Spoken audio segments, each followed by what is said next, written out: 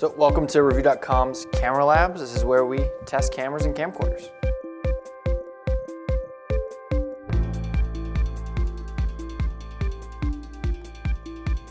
Some of the challenges that we run into when we test cameras and camcorders is manufacturers are always trying to sort of game the system. So while we have to balance being transparent and explaining exactly how we test everything, we also have to expose sort of how we do things to manufacturers. So getting around things like noise reduction and a little bit of software trickery where they don't want to let you know exactly what they're doing, but they're trying to make things look better than they really are. That's the kind of thing that our labs are designed to cut right through.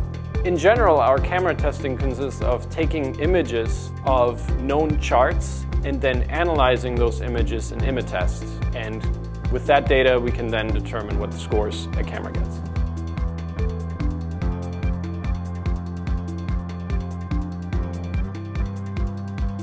So our sharpness score is actually an amalgamation of three different scores: resolution, chromatic aberration, and distortion. One of the tests that we run that we love is dynamic range test. For that we use the Zyla 21. It's one of our favorite pieces of equipment.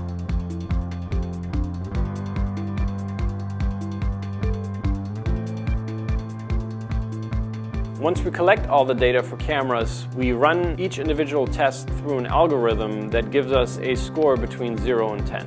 So far, we haven't come across the perfect camera yet, but right now what we do is we take the best camera, assign it a score of 10, and then grade everything else on a curve.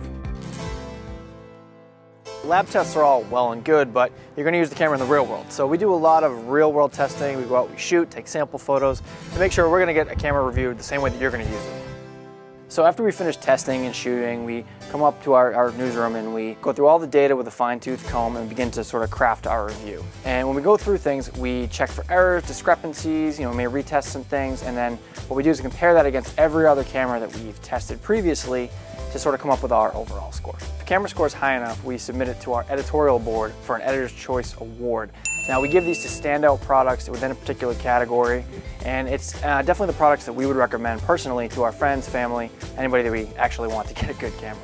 At the end of the year, we look back at all of our Editor's Choice winners, all the best cameras that we've tested, and we pick out the very select few that we think are deserving of our Best of Year awards. And these are very coveted awards. We showcase these products across our site. We have a special section in USA Today, and we actually go to the manufacturers and hand deliver our physical awards. We think they're the absolute best products that came out in that previous year, and we honor them appropriately.